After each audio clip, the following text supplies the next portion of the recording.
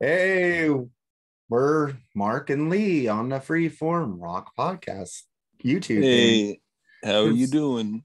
Subscribe because we cool. Yeah, we are cool. Hey, we're like Fonzie, man. Get on there and get our good vibes, man. We Yeah, will. we're funsy. Yeah, I decided today I'm gonna have an ego like every podcaster out there. If I keep thinking we're great, then we are great, right?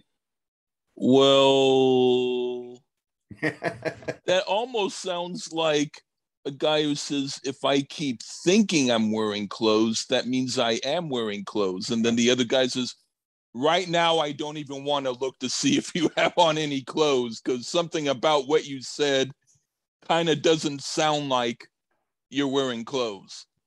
It's just weird when people tell me they like our podcast and they like you and they like me, and I'm going, what's wrong with you? That's how I usually felt when I was younger. I was like, if people said, "Hey, you're a great guy," I'm like, "Well, do you need medication?" You Like, know? we're very weird, dude. We're not professional. We're raw. We don't edit shit out. We just talk our asses off and don't give Isn't a that shit. the way? Isn't that why we're good? Because most people, it's like, have you ever had like you found stuff in the fridge and you just put in a big pot and made a great big thing of stew with all your leftover stuff, and it tastes better than the stuff you ate at the hotel that was like bland? Yeah. Yeah, kind of like that. We're not the hotel. We're the stuff in the fridge. Yeah, it's like I don't know. It's hard for me to take compliments, but I'm glad you guys are watching. I'm glad you guys dig what we do. I dig what we do. And Bushy Yeah, always gets on me. I need to teach that boy how to edit. And I go, dude, that's why it's called free form. It's just like we flow. We don't like cut things out. Like, yeah. I I didn't mean, cut that out right now. He just freaking gave you a big old loogie in his mouth. I didn't cut that well, out. well, Yeah. well. With me, it's like I wish I could have cut it out of my life, but I mean, it happens. It's like the guy who goes to the store and he has his wife and then the cashier says, "Oh, why are you married to her?" And he says, "I don't know. She keeps following me around. I wish I just cut her out of my life, but she Uh, keeps living with me. So damn it, you know." you should do a book of Leeisms. Yeah, I thought about doing Leeisms a on a life. podcast of episodes of just me doing different voices, doing jokes, or like acting like different characters. Hey, did you ever hear the joke about the husband and wife at a carnival? No, Well, the husband is at the carnival and there's plane rides for 20 bucks. yeah. So for 20 bucks. And the wife is saying, I want to go on a plane, I'm gonna play. And he says, nah. And then the pilot finally comes up to, listen, I'll give you guys plane tickets for free, give you the ride for free. But if you say one word, it's double. So you owe me 60, like what is it, 20, 40, it'll be 80, 40 bucks if you say one word. So $80 for both of you. If you don't say a word, it's free. So the pilot's up there and he's like doing all these ups and downs and loop-de-loops, trying to get them to make noises. They don't make noises. Then he gets down, he talks to the husband and goes, I try to do all this stuff to make you talk or scream or say something. He says, well, when the wife fell out of the plane, I wanted to say something, but 80 bucks is 80 bucks. That's good. I heard that joke before. I think it was Mark and Brian on KLOS Mm. radio. They did it like a little skit of that. Oh, okay. And then did you hear I read this one in Playboy. Yes, I see in Playboy. I'm a bad Christian. A joke where I three You're mo- not. You're about the same as I, any Christian. I don't push myself on people. I Yeah, yeah. You might push yourself musically, but I mean I'm getting offended at it, but I mean right now I'm still cool with it. So this joke, three moms go into a therapist office with their kids, and the therapist looks at the one mom and goes, Brandy, your obsession, he goes, no, to the one mom, goes, your obsession with alcohol led you to name your daughter Brandy. And then he looks at the other mother and says, your obsession with sweets led you to name your kid Candy. And then the third mother gets up and says, come on, Dick, we don't have to take this. Oh, yeah. So you know what her obsession was. Yeah. All right. I got a question for you. Let's see if you say the same answer I'm thinking. What's the best part of the city opening up for you right now? Like pandemic rules loosened so you could do things. I would say the main answer that is maybe not only for me, but for everyone would be how we can walk down the street without wearing masks. But if you were to talk about other than that, I would say my answer is still going to be my answer, but it's going to be half because I find that it's still somewhat disappointing. The venues have opened up so that you can go to see shows. But the thing is, some of the performers don't come out because of COVID. So for me, seeing the show is fine. But if I want to meet the people after the show, so far, some places still, or some managers of the groups are suggesting that the people don't, the performers don't come to meet the people. So for me, it's a disappointment. Part of why I paid tickets and part of why I wanted to go is because I wanted to meet them as well as hearing the music, because I could hear them on YouTube or on, a recording of their concert. But if I see them and it's a live experience, part of it is I want them to know a little bit about who I am. And so it doesn't matter whether or not they hear the music I give them, but if I at least can meet them and have a chance to interact and to give them something of myself, I think that's really cool. That's nice. Yeah, my answer is that I could go to shows again. The venues are open. That's why I was saying, I'm glad you picked that because I was hoping you would say that. But that is the thing. Walking down the street without a mask, we could do that in California. So that was nothing for me, but that's cool also. But I do agree with the venues opening, and I seen 3, 4, 5 shows now. Pat Benatar, Y&T, saw Lou Gramm last night. T-shirt that you bought. On the back it says he'll come alive tonight. Killer shirt. That's cool. And I asked my wife if she wanted a shirt. She goes no, and then I brought this one back, and she goes, "Oh, I should have got a shirt." I go, "You think?" She liked the shirt, but but Lou Gramm, when I bought the shirt, his guy is very New York, like Paulie. He has that accent, the look, the fro. He looked like totally New Yorker. It's the guy. Yeah. And then the other guy was the Asia with John Payne. This is funny. John Payne shirts, right? They're separate, so each guy has their own guy. Yeah. Each band. Yeah. And the guy from the Asia didn't have a line at all, but Lou Gramm had a line to buy his shirts. It was like, wow. You could tell who people were there to see. How long was the Lou Gramm line? It was long. Was it like about 20 people or about 50? 20, 25.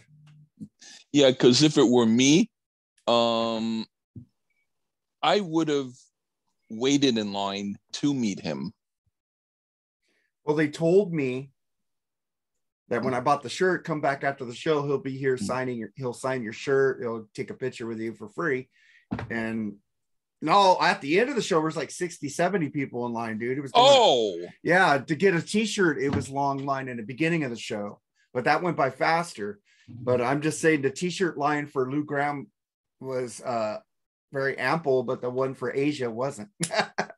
Yeah, because I thought to myself, Let's say not that I would do this, but if Madonna had a concert and she looked really, really hot and her show was like maybe $40, and I knew that after the show she would take a selfie with me wearing her hot outfit without a mask, I would wait 200 people in line to get that selfie.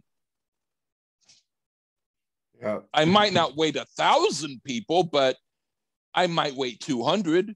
Well, my wife had needed to go pee, and we live close to the I venue. hear you.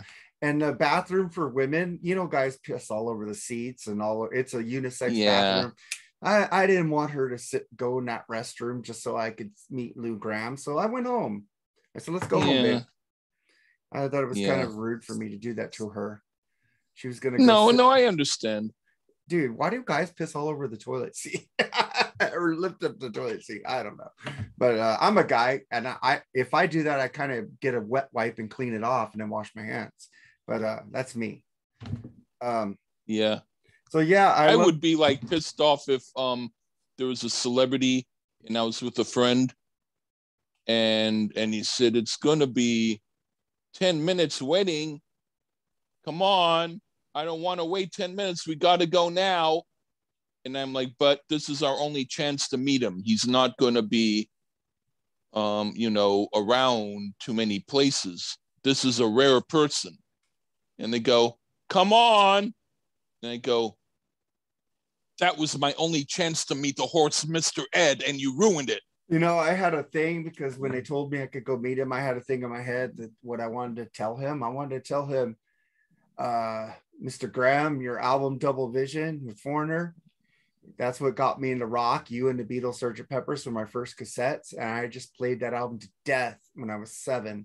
And thank you for that. That's what I would have told him, you know. Yeah. But it was cool when I met. Oh, go on.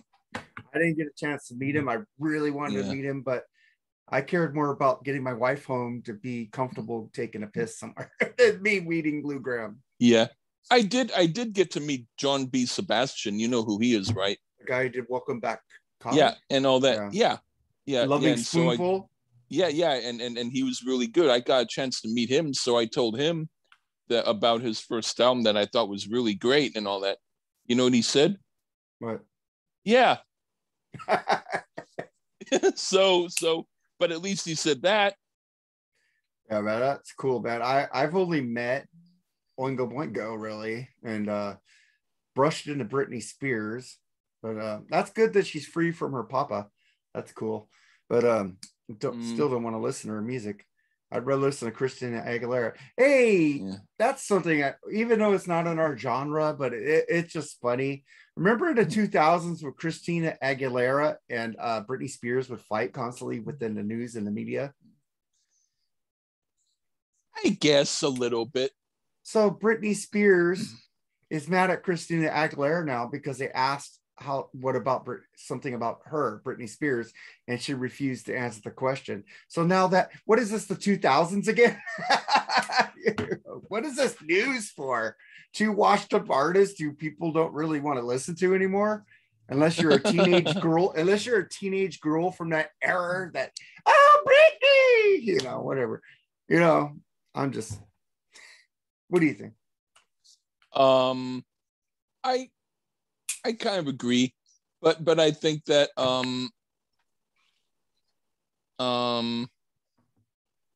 I think that it was trivial to begin with because at least they were both like very petty artists, and that it's like, hey, the guy who worked the wind machine for Michael Jackson's Thriller video is having a fight with the guy who worked the wind machine on Cindy Crawford's Pepsi video. And I loved her back in the day. But I'm talking about the people who worked the wind machine. But you just reminded me of Cindy Crawford on Pepsi commercial. Yeah. Well, she's cool. I used to I used to have a calendar. long ago. Yeah, long ago, I was kind of irritated at her because I thought she looked like me. That was how weird I was. But anyway, um, well, the eyebrows and everything. But I mean, but I got over that. She's cool.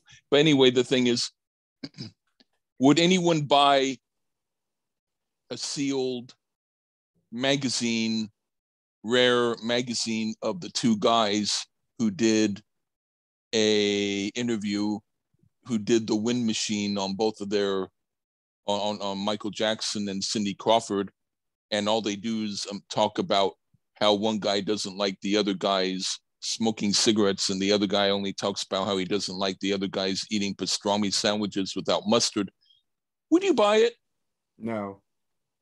Yeah, well, just like I wouldn't buy any magazine that has the Britney Spears and Christina Aguilera feud unless they had pictures where they both looked really good, and then it's like compare the pictures and then send in who you think is the best looking, and you can get a date with them or something. Then maybe I might pay 50 cents for something like that. It's like in the other feud that was kind of false was Eazy-E and Dr. Dre, and yeah, it was kind of. That's even, at least Britney and Christina were women, and the other two guys. I mean, I'm like, who cares? I had the Eazy-E album after Dr. Dre came out with Nothing But a G thing. It had like an old picture of like Dr. Dre going nothing but a she thing. Like laughing. They were just making fun of each other in their albums. It was calculated because they were both very smart people, Dr. Dre's fucking really intelligent. Oh, okay. I wouldn't review a Snoop Dogg or yeah, no. I mean, I'm saying okay. I'm not saying no. Oh, maybe we'll do a Snoop Dogg album. No, I'm saying about their intelligence. That's good. All right, man. Lee, we need to go, man. Say goodbye, brother. Okay, goodbye, man, brother.